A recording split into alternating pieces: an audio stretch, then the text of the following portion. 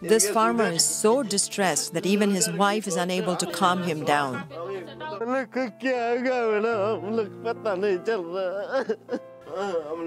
46-year-old Nabendu Rana lives with his family in a little village near the Midnapur district of southern Bengal. His most lucrative crop is potato, but this year's harvest vanished overnight. A herd of elephants raided his crops, leaving behind a trail of destruction.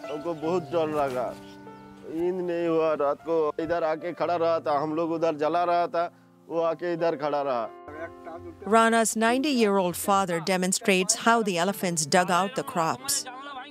पूरा खा लिया मेरा जमीन पर आके देखने लगा तो हम लोग रोते रह गए मेरा 2 लाख रुपया होता ही था एक लोरी हमारा इधर आलू हर साल में होता था इसलिए हम सोचा था वो आलू किधर देखेगा पता नहीं चलेगा.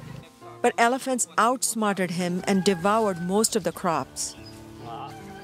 Today, Rana's father is salvaging the remaining potatoes. Meanwhile, Rana's wife is haunted by another close call with elephants not too long ago. She explains how one elephant broke the window and feasted on their paddy harvest while their children were asleep in the next room. Things are even more dire in the northern region of West Bengal. These majestic mountain peaks are deceptively hypnotizing. They shield the harsh realities that people and elephants suffer on the other side. A quaint little village called Jayanti is home to around 6,000 people. They have few comforts compared to the Western world. Even school buses are inaccessible here. Some kids pedal their way to learn while others walk. Most villagers are farmers who depend on cash crops like areca nuts and bananas for their survival. The problem is, these crops also attract elephants as they are nutritious and easily accessible. Harinath Mahali has lived in this village all his life. He has inherited this land and house from his parents, who had moved here 70 years ago. Mahali explains how an elephant had recently entered his backyard and destroyed his tomato plants. कभी-कभी खराब हो जाता है तो गुस्सा लगता है कि जैसे कुछ करें इसको लेकिन करें तो क्या करें उतना बड़ा जानवर है उससे तो हम लोग कुछ करने नहीं पाता है हम लोग का भी दोष है क्योंकि जंगल में जाके हम लोग सभी चीज़ को काट फूट देते हैं और उसका खाने वाला चीज़ को भी हम लोग नुकसान कर देते हैं इसी वजह से वो लाइन में आके हम लोग को उपद्रव करते हैं तो इसमें हम लोग का ही कसूर है.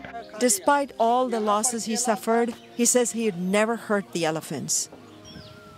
But a few tea plantation owners are not taking so kindly towards them. They are erecting blade fences to protect their tea gardens. And Bidan Sakhai is fighting back. आपका एक बिंद चाय के वजह से तो एक जंतु का मानो उसको डेट नहीं कर सकते ना हम लोग उसका जिंदगी तो बर्बाद नहीं कर सकते ना वो भी तो एक इंसान का बराबर है ये जो फेंसिंग है इस फेंसिंग का वजह से खाली जंतु जानवर का नहीं आदमी का भी बहुत बड़ा खतरा है.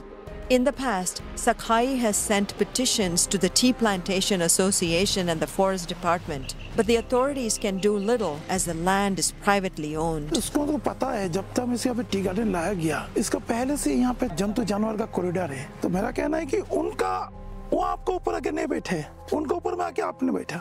He says he'll continue to fight the good fight until the owners relent. In another village near the Jalpaiguri district of northern Bengal, Pool money arrives early in the morning to carry out rituals at this elephant temple. The shrine was erected after a national highway was built in the area a few decades back. It cuts through the Gorumara National Park, a core elephant habitat. Elephants did a lot of damage. They used to overturn cars, vehicles, kill people. Then somebody had a vision in his dream that if you create a shrine for the elephant, then there won't be so much damage. That's how the elephant temple there came to be about 50-60 years ago.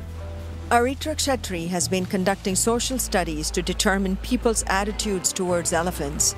He uses the results to foster change in human behavior. People also believe that if the elephants are worshipped with flowers and candles and incense sticks, they will be satisfied and they won't cause any damage. कोई जगह खाती मत करो गाड़ी छकड़ा का सब अच्छा रखो अभी रास्ता बाट में सब कुछ ठीक चलता है. It's a contradiction so typical in this complicated, complex, and culturally diverse country. Although some people demonstrate extraordinary reverence for elephants, the species' survival is still under serious threat. Reporting from West Bengal, I'm Sangita Iyer.